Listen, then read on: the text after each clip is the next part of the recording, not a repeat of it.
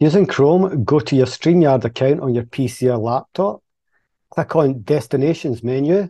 Check to see if a TikTok destination has already been set up, perhaps by your colleague. None has been set up, so I'm going to create a new destination for TikTok. However, if one has been set up, keep viewing to find out how to update an existing one. Click on Add a Destination button.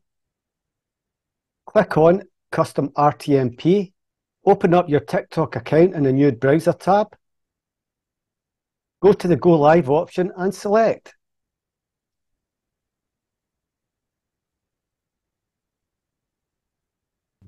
You have a number of settings. Our preference is to have all 4 options set under Basic.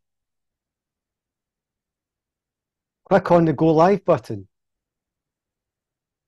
On the Add Topic pop-up, we normally select News and Event. Click Upload a Graphic.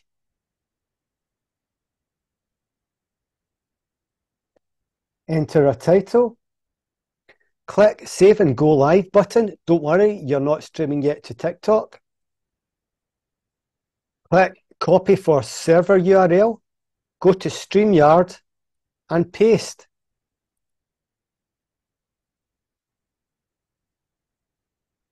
Copy for Stream Key. Go to Streamyard and paste. Give the nickname a name. TikTok. Click Add RTMP server. Now that we have set up a TikTok destination in Streamyard, you can add that destination to one of your Streamyard's events and go live as normal. If you still have the TikTok tab open when you did your copy-paste of the stream key and then go live in Streamyard, you will see the stream coming through on the TikTok tab and also see comments being posted by viewers, which you can reply to.